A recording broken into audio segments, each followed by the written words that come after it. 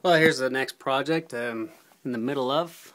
This is a door to my stairwell because my bedroom is as soon as you come up the stairwell, and I wanted to make it a little more privacy. So here's a piece of plywood, a couple of hinges on there, and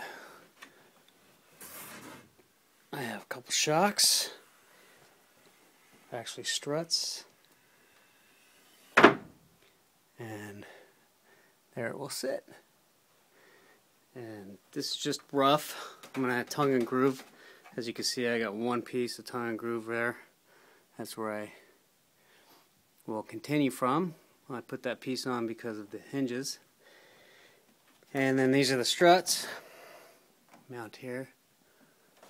And of course, that little block will be replaced by the board of tongue and groove.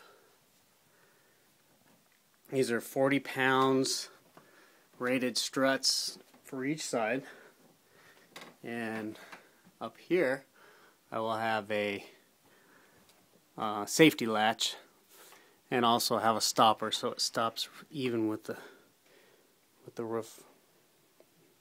These rafter lines, so it'll match, and then tongue and groove will tie in with the rest of the ceiling. So that's my rough draft of the door so far,